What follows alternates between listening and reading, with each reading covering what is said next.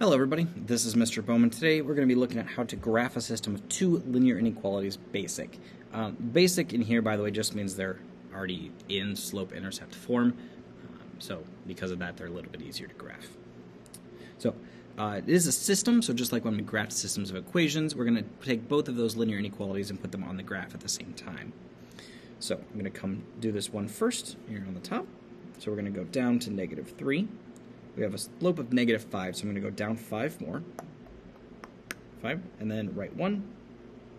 Alternately, if you run out of room, remember you can always go up and left 1, and that would be 5. 1, 2, 3, 4, 5, left 1, and you'll get your line that way. So now, solid or dashed, this one is just a strictly less than, so that is a dashed line. Okay. And I'm going to hold off on shading because I want to shade one thing at the very end.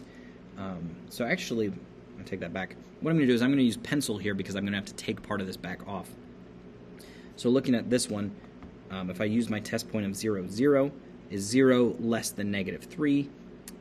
No, it is not, which means I'm going to shade this part of my line, the left part, because 0, 0 did not work, which means that's the wrong side. Now I'm going to go ahead and do this one. I'm going to start at 7. 1, 2, 3, 4, 5, 6, 7. And I normally go up 2 and then right 1. I'm going to run out of room, so I'm going to go the opposite and go down to left 1.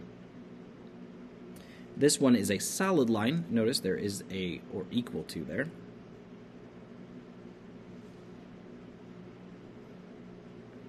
And then where is this one going to shade? So this one, if I try my test point at 0, 0 again, I get 0 is greater than or equal to 7. That is false as well, which means I'm shading above this line. So here I shaded down, here I shaded up, and my goal is to only have this shaded region that is shaded for both lines. So this one is not true. Okay. And then this one's only shaded from this line, so I lose that part as well. So my final shaded region is, because if you notice here we kind of have an upper, lower, right, and left region. It's just this left region where I shaded both lines. So that's the only shaded region you leave when you're doing a system of inequalities.